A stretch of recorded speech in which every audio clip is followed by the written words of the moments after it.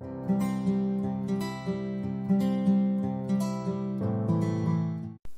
there, it's Katherine Cartwright. Welcome. I'm going to jump right into this card. I've got an ink blended card I wanted to share today. I've got some Bristol cardstock that is cut to 3 1/4 by 8 1/4. I love to use the Bristol Smooth, not the vellum. The vellum has a different finish on it, and it doesn't blend as well, in my opinion, as the Smooth.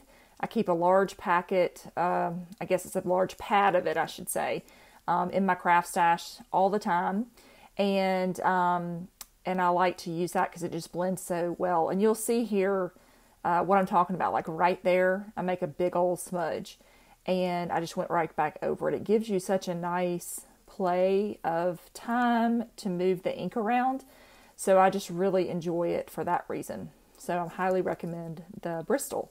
And I picked that up in my local craft store, and then I cut it down to whatever size I need. But again, I'm working on a Slimline card this time.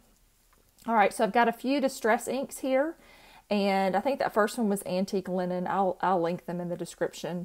I think the second one was Victorian Violet, and then now this is Seedless Preserves. I love Seedless Preserves. It is such a beautiful color. I'm working on a background for a scene. I'm going to do a Slimline card, like I said, and it's going to have kind of an outdoor scene to it. So I'm working on making kind of a sunset sky. And then the next color I'm going to use is chipped sapphire. I always get that one mixed up, but chipped sapphire.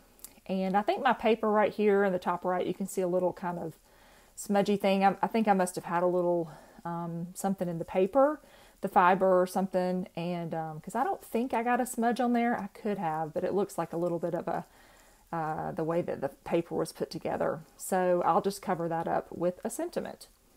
Next, I'm going to end with the black soot. I'm using my Ranger distress tool, I guess you call it, and the ink blending tool. I vary between using this because I have one for each of my little mini inks. So it makes it very easy to just pull out my little wooden tool and put that foam piece on there and blend. But I also have brushes that I use. And sometimes I even have a finger dauber. So there are a lot of different ways to apply ink for your cards. And this is just one of the ways that I like to do it. I've got a little bit of mint tape there that I'm using to hold down my paper as I make my way. I don't want to get my fingers in there because I know it's still a little bit damp. And I'm going to come back here and just kind of work on blending, smoothing out my blend. Although I'll be honest, I could have stopped right here and I would have been pretty happy with it. I think it blended up pretty well. But sometimes you just want to go back over and get a little bit more blend, or you want to add a little more interest or detail to it. And then I'm going to come back here and blend these colors together. But again, I highly recommend the Bristol. Trying it out if you've never used it before and you like to ink blend. I used to use what I would call a traditional white cardstock, that you could purchase wherever. But I just found somebody recommended this years ago, and I have found that the Bristol, for me, works really, really well. Okay, so I'm pretty happy with that. And now I'm going to put my card together. I've got some different components here. I've got this adorable camper. This is a Diamond Press set. It's actually a Christmas camper set. There's a little camper, this one, that you can color any color. And then the other one that's included in the set has a Christmas theme. It's got like a tree on the top. And so it's definitely more Christmassy. But when I saw that there was a kind of non-Christmas one, I wanted to make some other cards with it. I also made a Halloween camper with it. I'll link that video. I just released that in the description. So if you happen to have this set, or you happen to have a camper set, you might be inspired to create a couple of cards. These cactus are from Layered Cactus.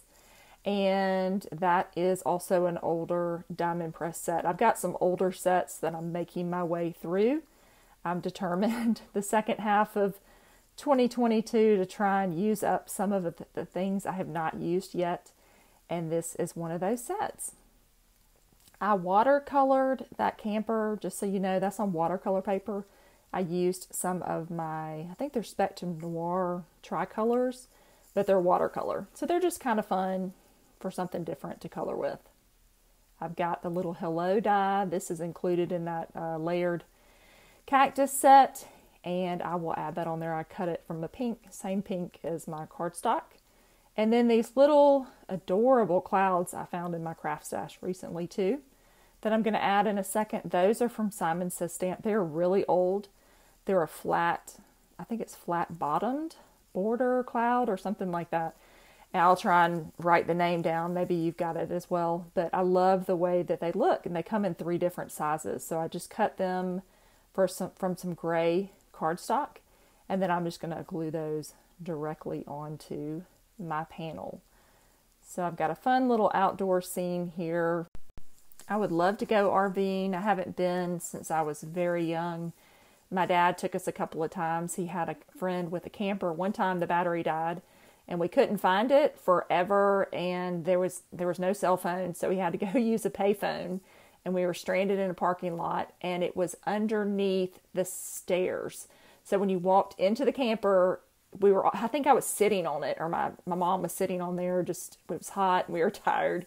And he had to go in and find a phone, call somebody, and he opened it up and there was the battery. So anyway, we were able to get home, but it was quite an adventure. And I'm just showing you there, you could add a little something into the window of your card. So there's a lot of fun to be had with it. But leave me a comment. Let me know if you are an RVing person. I'm curious. Thanks so much for watching, and have a great day.